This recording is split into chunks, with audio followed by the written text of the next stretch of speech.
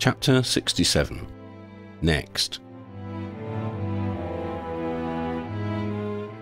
In the morning, Harry returned alone to see Ambrose, as they had discussed the previous evening. He followed him into his study, and they sat by the fire. Harry realised it was always lit and at an appropriate level of warmth. Although he had not felt it, magic must be at work in that fireplace. It was obviously Ambrose's old magic. He smiled to himself, taking the cup of tea the elder gentleman offered him. "Did the students get back to Hogwarts all right?" he asked Ambrose. "They did indeed," Ambrose said.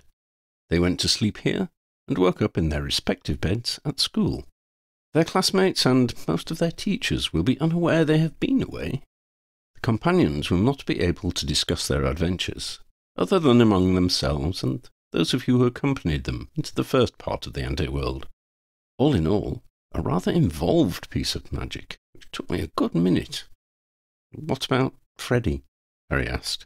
"How do you explain away his disappearance?" "Ah, the time-honoured classic excuse of dragonpox," Ambrose said with a wry smile. "He was taken ill in the night and sent home to his parents. Minerva will announce his passing to the school in a few days, and he will be commemorated. His family, of course, will continue to remember the true story. Any less would be unthinkable. He deserves to be remembered as a hero." "He was very special and much loved," Harry remarked. "I thought him a splendid fellow from the very beginning," Ambrose mused. That was a gross underestimation of his qualities. He was, in a sense, a genius. But Freddie was a genius of love. Who else would have thought not only to give up himself, but also to surrender the ultimate weapon to those it was designed to harm? He loved his own world, and that of his supposed enemies. For all the abilities I have, Harry, that one ability of his outshines them all. And after all the wonderful and hilarious times we spent together, I shall miss him as I miss my own children." Ambrose paused and sipped his tea in silence. "Was there another reason you asked me here today, Ambrose?" Harry prompted, after a decent time. "There was indeed, my dear fellow," Ambrose continued. "I wonder if you'd deliver this for me. It is for George, really, but you might want to gather all of Ginny's family when you present it to him." He handed Harry a package wrapped in brown paper and red string. It was the size of a diary. "It will be larger once you open it," Ambrose explained. "This is a portrait of Fred Weasley, which I painted. I have been known to dabble." Harry looked at him. "Have you ever been known not to dabble?" "Touché, Harry," Ambrose conceded. "Wait, does this mean you knew beforehand that Fred was going to die?" Harry demanded to know. "In this case," Ambrose replied, "I also dabbled in a little time travel, because I had not known beforehand. I went back, observed Fred, and painted him, infusing the portrait with his personality. It was actually quite easy, because he had so much personality." "I thought you were against time travel," Harry noted. "I am against inexpert people's time travelling without due caution," Ambrose corrected. "However, I am an expert and unutterably prudent." Harry scoffed and smiled. "This will be amazing, for the whole family, but especially for George." "Thank you, Ambrose." Ambrose beamed. "I'm delighted to help, my dear friend. Please send my love to all the Weasleys." "What will you do next, Ambrose?" Harry asked. Ambrose looked thoughtful. "I believe I may have a cup of tea and several biscuits." Harry tried again. "I was thinking further ahead than that." "Ah," Ambrose smiled. "That would make rather more sense. I plan to reside here at the old rectory with Lydia and her parents, until either Lydia is launched upon her adult life, or until the family implores me to find alternative accommodation.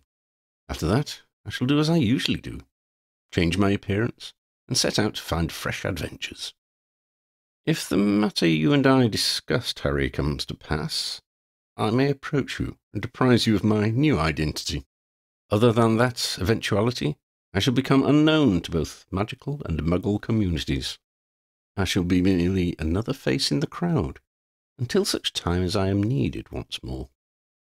There is a scant possibility that Fredlington's presence and actions in the altar world may lead to a reconciliation between our two worlds. There is in that case a further spindly possibility that my existence may no longer be required, and I might be released from this endless mortal coil. Who knows? If that comes to pass, and I come to pass, as it were, I should dearly like to say my farewells. However, death, I have noted, is seldom so obliging or dignified. Ambrose poured himself another cup of tea and took his biscuit from the cake stand. He raised it to his mouth, then lowered it and put it on the edge of his saucer. "I would counsel against thinking your troubles are over, Harry," Ambrose said. "The connection to the altar world has closed. The Laurie Rackison is no more. Thorfinn Rold is in Azkaban, awaiting trial. Yet you do well to remember that the schemes which the Watcher had wrought through them may still be underway. Human agents might be working on ways to destabilize the wizarding world and Muggle governments. There is a shift in the world's mood against tolerance and towards hatred. If that were to coincide with wizards and Muggles coming into conflict, some great calamity could still befall us all. Pestilence, famine, and war may be just around the corner."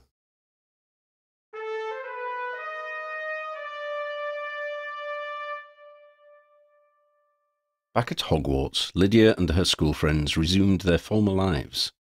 They went to lessons, studied, and hung out together. Lydia felt a strange sense of emptiness. She was closer to her friends than ever before, especially Sophie and Oddie. But Xander and Freddie were no longer with them. Lydia's dad, Jim, was at the old rectory. He spent most of his time in his human guise. He and Catherine were planning their wedding for the summer holidays, so that all their friends could attend. Lydia was counting the days until the Easter break, and she could get to know him. Freddie, the school had been told, was at home with dragonpox. This rendered it near impossible for the other companions to grieve his loss as they would wish. After a week, Professor McGonagall announced his death in a special assembly. This, perversely, made it easier for Lydia and her friends. Not only could they talk about losing him, but they could also feel happier than their schoolmates, knowing that he was not dead. Lydia dreamed about him at night. These were not the vivid dreams the Watcher had sent her before, but she felt they were more than the usual rearrangement of memories and ideas, which led to normal dreams. They were connections, however vague, with Freddie himself. She gained the impression that Freddie was happy, well-liked, and making new friends. Lydia and her companions saw Professor Verdi in Hogsmeade one weekend, with Lavender. They looked happy together. Lydia was delighted to see that Lavender was keeping Stefano on his toes. Jimmy and Corbin were still close, but being discreet while at school. Shona and Dean were hanging out with each other, but not dating. Christy started spending time with Melba Anderson, Oddie's big sister, who was a Gryffindor 7th-year prefect and a friend of Freddie's cousin, Fenella. Christy had a crush on Melba, but Oddie had to let her down gently. Melba had a boyfriend who lived in the region around Hogwarts. Resigning herself to being an adoring friend to Melba, Christy became a kind of mascot to the older Gryffindors. Oddie gained a lot of respect from all for the sensitivity he had shown to Christy. Teddy Lupin hung with Lydia and her friends in the joint common room most evenings. He paid a lot of attention to Shona for a while, but became intimidated by Dean's constant presence. Dev also spent time with Shona, but only as a friend. However, it was through Shona that he came to know Maisie Hopkirk, another of Lydia and Shona's dorm mates. The two of them got on well. Maisie was in awe of Dev's intelligence and skills, and Dev had found self-confidence through their adventures in the Anteworld. She was no slouch academically. She was a Ravenclaw after all, and she had a quiet manner which suited Dev. Whether they would ever come around to having a romantic relationship, nobody knew. Consensus was that it would be foolish to hold your breath while waiting to find out. Teddy, once steered away from Shona by Dean, spent his time with Lydia, whom he had known the longest. He seemed keen on her, and dating looked like it was on his mind. Oddie said nothing either way, but Lydia felt that dating Teddy would be a terrible mistake. Then, thinking about Oddie's speech at the old rectory, she realised that such a mistake might be exactly what she needed. But it would wait until after Easter. Easter at the old rectory was quiet without Freddie. Ambrose had invited Oddie, old friends as they were. Sophie, her mum, and Nana Inkwood were there as usual. The big difference was that Jim was with them all, in place of Xander. The weather was unusually cold for the time of year, but it was dry and sunny and ideal for walking. Jim took Lydia, Sophie, and Oddie for walks around the woods he had used to patrol as a cat.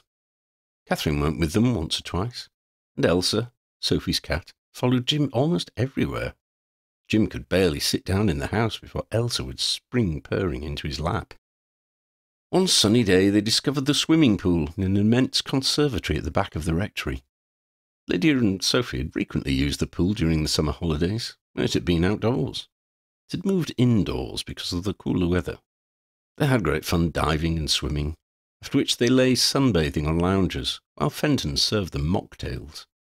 Lydia felt embarrassed when she caught herself noticing how athletic Oddie was becoming since the beginning of their quest. When Jim and Nana Inkwood arrived in swimwear, the students absented themselves, much to Nana Inkwood's amusement. Most evenings they had visitors. Harry and Ginny came several times, with and without the children. Professors McGonagall, Flitwick, and Verdi all visited on different days. Verdi brought lavender, or it may have been the other way round. It upset Lydia that Draco didn't visit. Harry had told them about the rift between him and Draco. Lydia could understand why Draco felt rejected after the treatment he and his family had received from the Auras. He'd been all right with her at school, every bit as friendly as usual. But Harry was not staying at the old rectory, nor any of his Auras, and her own family and friends were not typical magical citizens. She wished Draco could have at least asked about visiting. Then she realised what it must be.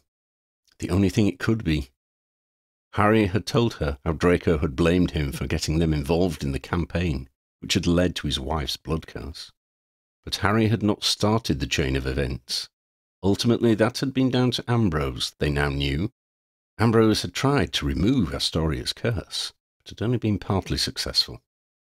Draco had taken against Ambrose, she reasoned. Lydia could sympathise. She had been furious with the old warlock before, had felt used, manipulated, and unloved. But she understood the depth of Ambrose's pain and guilt. She knew Ambrose felt trapped in a perpetual cage of his own making. Ambrose was as much a victim as she or Draco, even as much as Astoria, though in a different way. She missed Draco's gentle manner, whatever the reason. Ambrose received a message from Professor McGonagall near the end of the Easter holiday. Draco had tendered his resignation. He would continue to teach until the end of the academic year. McGonagall would have to find a replacement by September. They were all saddened by Draco's decision, but Lydia felt she could understand. She resolved to find or create a chance to speak with him once they were back at school. But Lydia didn't intend to change his mind. She wanted to support him.